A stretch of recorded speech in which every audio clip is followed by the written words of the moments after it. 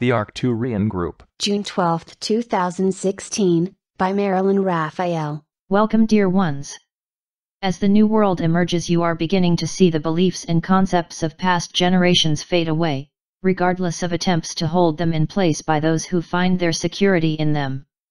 Looking back even a few years and comparing the thoughts of then versus now, and you can see how far you have come. Animal rights as they are today, were unheard of even as recently as 20 years ago. Women and men, both individually and as groups, are coming to realize that feminine energy is not less than the masculine, but that both are equal parts comprising the whole. Those raised in or taught beliefs that they were born less than, sinful, or somehow damaged and in need of fixing, are awakening to their true nature and reclaiming the power they ignorantly allowed to be taken from them through these beliefs. Many of you are discovering that some troubling issue that heretofore caused pain, anger, or frustration no longer affects you as it once did. When you no longer carry the energy of something, it simply dissolves into the nothingness that it always was, because there is no energy to hold it in place. Only the qualities of divine consciousness are held in place by law. The attained consciousness of this truth serves to eliminate the desire to resist evil, fight error, and struggle against that which you may believe separates you from what you need. You begin to understand that everything you seek is already full and complete within you and held there by divine law. Evolution is about moving beyond accumulated false beliefs in order to experience who and what you really are. Every tiny bit of spiritual consciousness attained flows automatically as you go about normal everyday living, because truth realized, not just intellectually known, becomes who you are. You are consciousness, not just physical bodies.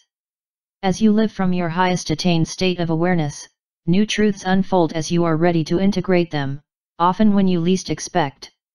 Truth is infinite, there is no end. As individuals awaken, they become aware of their undesirable habits and qualities and begin to take action, physical, emotional, mental, and even spiritual, to remove the unholy qualities they have discovered.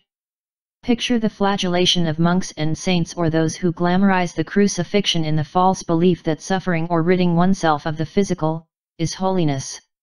In reality, these sorts of actions are unnecessary and represent unillumined concepts of the spiritual journey, the journey from sense to soul. The physical body is a sacred container of your consciousness, formed by you and necessary for living in third-dimensional energy. Resistance to a person, place, or thing bestows it with power it does not innately have. This means honoring instead of resisting negative personal habits and qualities. Recognize them simply as facets of who you are at this time and realize that there is no law holding them in place. Personal qualities of any kind can be powerful tools serving to shine light into one's belief system, and exposing the very concepts and beliefs now manifesting as those negative characteristics you wish to be rid of. Resistance is as old as mankind. The soul is always seeking to be acknowledged for who, what it is, and for the unevolved, this will manifest in third-dimensional form. The yearning of a soul to be consciously recognized will never cease because it is the reality of who you are. Freedom and wholeness are facets of the divine, held in place eternally by divine law, but cannot manifest higher than an individual's attained state of consciousness. Even the murderer believes he is bringing wholeness to some situation. Resistance often begins when a spiritual beginner suddenly awakens to a truth but is only able to understand it through his third-dimensional state of consciousness. These often become proselytizers, declaring to anyone who will listen as well as those who do not, that they know truth and everyone must believe as they do or be lost. In their enthusiasm to spread what they believe is the fullness of the only truth, they urge their followers to resist anything that does not fit this limited belief system. Frequently, these dear ones are themselves struggling with the very issues they condemn and seek to eliminate in others. This is easily observed in the actions of many organized religions. Resistance is based in the belief that everyone, including self, is separate from the divine, their good, but that this can be corrected by various physical, emotional, mental, or spiritual methods. Resistance is often believed to be the best tool for eliminating issues determined to be incorrect, sinful, or unacceptable by those who believe themselves to be authorities regarding right and wrong. The Old Testament is a book of rules and regulations, and was necessary for the time when an unevolved society needed rules. 2,000 years ago an enlightened teacher proclaimed that he came to bring a New Testament. This New Testament was meant to supersede the Old, guiding mankind into a consciousness based in love and oneness.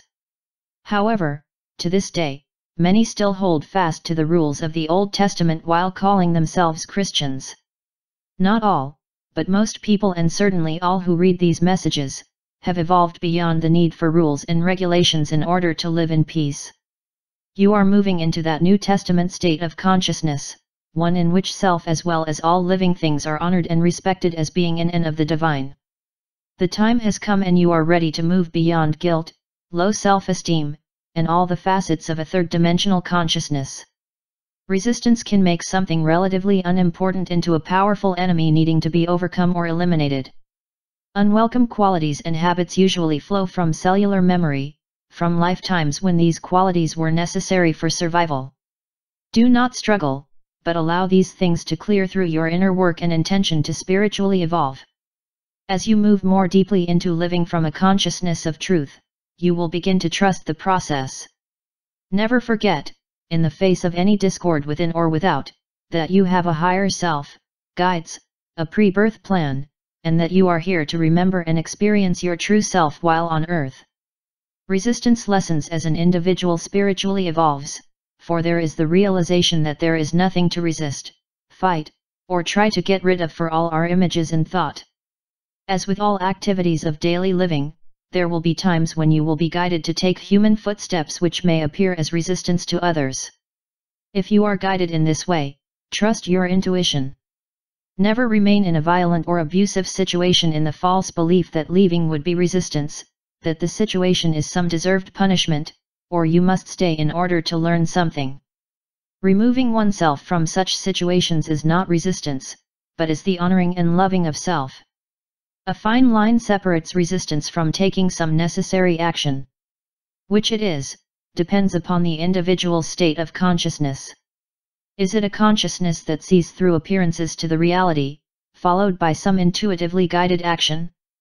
Or is it simply an attempt to get rid of something seen as power? You are entitled by free will to your choices, but let them be guided from within. Try not to feel any guilt over fears you may still hold, for it is very easy to buy into the world's universal fears while on Earth. Things to fear are being presented to you 24/7 from governments, churches, experts, and everyone with an opinion. Those of you who are sensitive to energy often experience impersonal world fear and believe it to be your own. Be alert to this, keeping your energy field filled with light and never claiming these energies to be personally yours. Allow the process of evolution to unfold in its own way, which may be very different from what you have come to expect. Each journey is personal, for your lessons and experiences are not the same as your neighbors, nor will your experiences duplicate those you may have read about in spiritual literature. Every soul is unique, individualized within the one. Consciousness unfolds as gentle and silent steps of awareness, winding at times over rocks, and at other times through fields of wild flowers. Irregardless of the twists and turns of your personal path, or how overgrown it may become at times, remember that it always remains just for you, and has followed you through lifetimes because it was created and put in place by you and is a facet of your consciousness. Every soul is permitted by free will to rest or take side paths as often as they wish, but there is comfort in knowing that one's spiritual path is forever present and awaiting you. We are the Arcturian Group, June 12, 2016. Please visit www.onessofall.com.